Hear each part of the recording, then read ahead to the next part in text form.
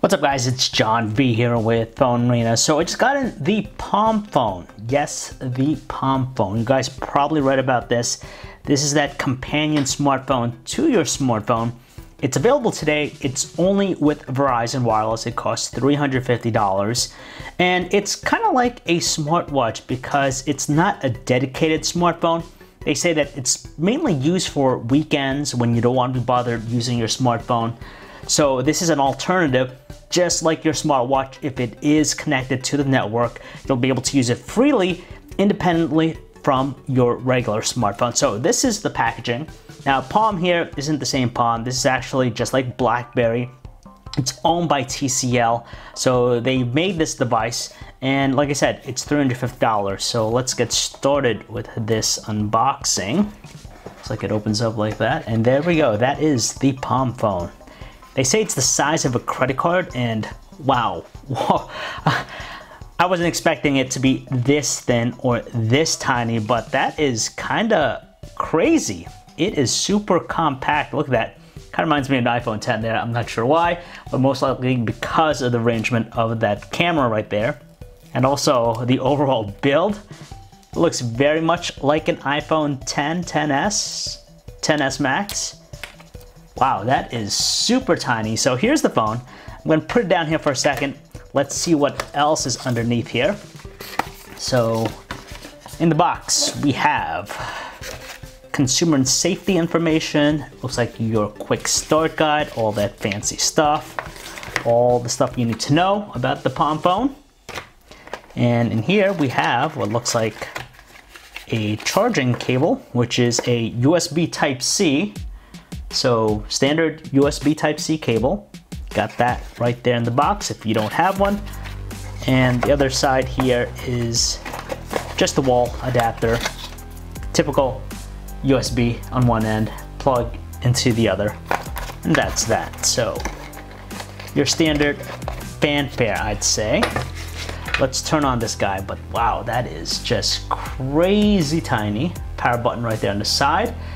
Feels really great. I like the design. I like this concept. Now, I wouldn't mind having a phone like a standard smartphone, full-featured smartphone this size. I'm just a fan of smaller phones now. I don't know why. I used to like the big phones, but smaller is not that bad either. As long as it takes good photos, that's all I care about. So let's see here. So what else we have here? Looks like you have your SIM slot right there, camera on the back. As far as specs goes, let's see here. They say it's powered by a Qualcomm Snapdragon 435 chip, 3 GB of RAM. It has 32 GB of internal storage. There's no room for expansion.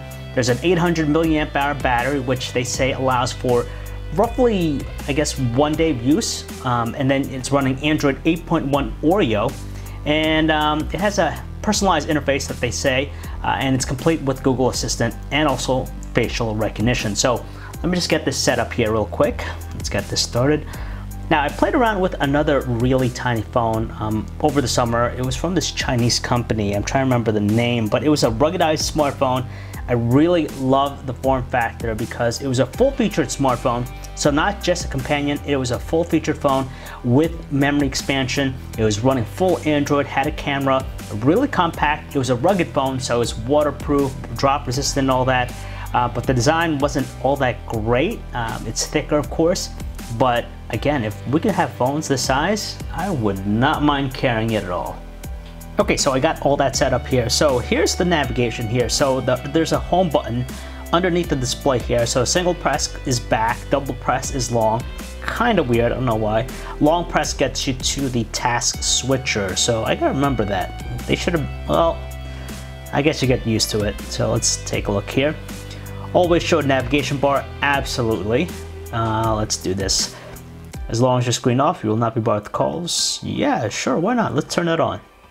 Yeah, you won't receive phone calls when you, oh, no, let's turn that off. I guess so, Verizon Plus. Okay, I don't have an account, I'm pretty sure, so I'm gonna skip that. Okay, got it, good. Look at that, there we go. That is the home screen. Wow, that's a pretty minimalist interface here with the home screen. hey, it works because with the limited real estate you have at the screen, that kind of makes sense. So I have this all set up here. I don't know what my phone number is for this phone. It should be the companion device to this Google Pixel 3. They're both on Verizon Wireless, so I assume over on the account side, they're both synced up. So I guess if I get a phone call, I guess both will ring. We'll find out. I'll find out.